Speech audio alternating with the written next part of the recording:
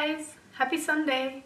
Today we're talking about Venus's diet during pregnancy and peak lactation.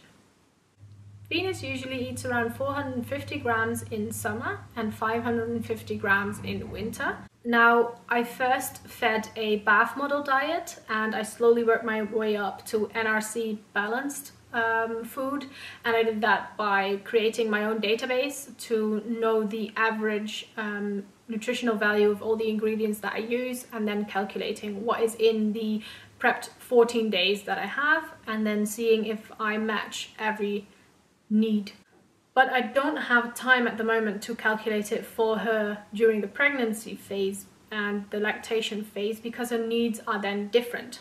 So instead I'm now following a ratio diet again that is specific for pregnant and lactating dogs. So everything that I'm explaining and all the models and ratios and guidelines, you will find a lot of links to those in the description. They're all from the website perfectlyrawesome.com. That's a website owned by Ronnie. Ronnie is awesome. Hi Ronnie, if you're watching. I get all of my information from her and from her Facebook group, Raw Feeding University. Definitely check that out if you are very interested in learning a lot more and more in depth, yeah, just want to know all the details. Definitely visit that. So yeah, I used her recent blog post, which came out I think when Venus was around 3 weeks through her pregnancy. Then 2 weeks later I saw it and I was like, yes, okay, finally found the information, because I couldn't find it prior. And I then changed the diet according to that ratio that she mentioned. So basically she has a lot more liver in her diet at the moment, and usually I feed duck liver, and I feed it at a very low amount because it has a high amount of vitamin A, and I cannot feed more than a certain amount of that, but she needs more liver at the moment for other nutrients in it, so that's why I chose a different one. I'm currently feeding beef liver, and was clever to feed spleen, but I can't get it in the Netherlands, so I'm feeding deer kidney, venison kidney. Both are currently at 7%. I don't know if it says anything to you watching, but it's a high amount of organ. And we're also feeding 17.5% plain bone. So obviously that's fed as bone-in meat, but yeah, it's a high amount of calcium. And then part of the vegetables that she usually eats, half of that is now replaced by carb-rich ingredients. So I alternate between banana or cooked oats, and I don't really measure that. It's just a blob of oats or half a banana.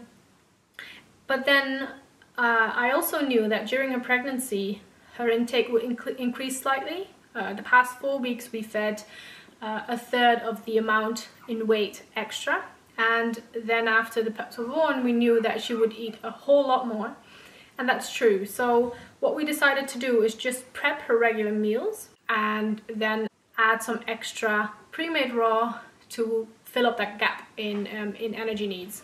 So during the past 4 weeks of the pregnancy we fed 150 grams pre-made raw a day, and we just took out a couple of different rolls, chubs, and then portioned them into 2-day portions, so 300 grams each, and then we could just alternate flavors and keep it very varied. But now at the moment she eats around somewhere between 1200 and 1600 grams, so she's almost tripled her intake. Some days she eats 3 times as much as she usually does. That means that I just take out 1 kilogram of pre-made raw a day and a day prior, and if she doesn't finish it I take half a kilo out, because I have 1 kilo and half a kilo rolls in the freezer. And my freezer is big enough to hold around 14 days worth of prepped food for 2 dogs and 15 or 20 kilograms of pre-made raw, and that gets me through 2 weeks. So every 2 weeks I order food for her. Yeah, so it's quite a lot of food ordering at the moment, but we have a lovely company that we work with who delivers to us for free. Yes, we pay the food still, but I don't have to worry as much about the delivery costs, for example, and they visit this area anyway, so it's not that much worse for the environment either. And I think as soon as the pups will start eating, which will be in around a week's time, they will need so much that they will have to come weekly because our freezer is just not that big. I have also changed the supplements that I feed or added to them. Usually she always gets this. It's the brand Pure, and the product is called Muscle Mass. It's basically a muscle recovery supplement, and it's great for active sports dogs, and we usually feed quite a bit of that, but currently we feed small amounts because of the puppies. But the thing is, she's currently using so much energy and not doing a whole lot that it's more difficult for her body to gain weight, and she has to gain a lot of weight because she will lose it all come the pups are 2.5 weeks or so. They'll be stealing a lot more of her energy. So we're doing some walks. She's also allowed off lead for a bit, so I do add the muscle mass to help the muscles recover. I'm not sure if it will do anything, but I'm keeping that in the diet at the moment. Then aside from that, we've got another product from them. We've got the omega-3 extra capsules. So these are fish oil. We only use capsules, never liquid oil high in omega-3 fatty acids that comes into contact with oxygen. Because omega-3 fatty acids go rancid very quickly, so I would definitely recommend only getting capsules. Now, the fish oil is great for her immune system.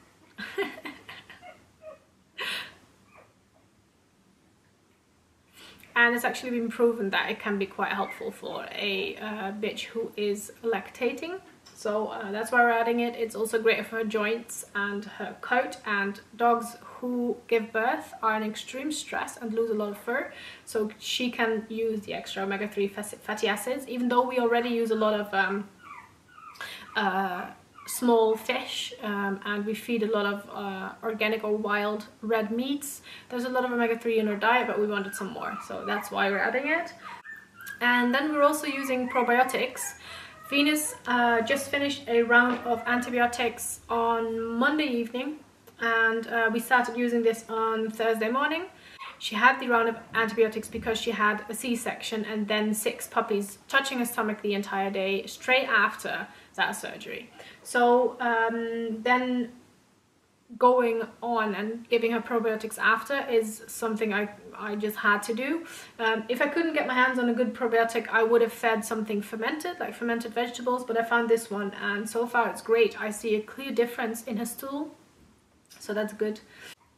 I've seen some clear changes in her stools as well since adding the probiotics. Her stools are very firm, thicker than usual, I mean in width, and I think it's doing something at least for her body. So I'm gonna use it I think for a couple weeks. And also try using it in the future if I've got something left, if one of the dogs hasn't felt well, because it's good stuff, it definitely is. Right, Venus left the sofa because the pups were screaming. Now, this brand we have been using since January. That's when we went to the orthopedic veterinarian with Mojo and found out that she has severe arthritis, so we started using their glucosamine extra. And I feel that it has done her so well.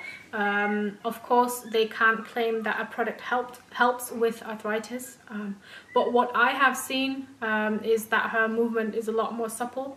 Her joints don't crack when she stretches. Come on.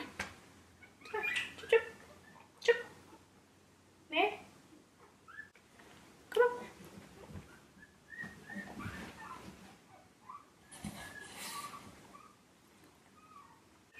And Mojo can again do what she loved and be active.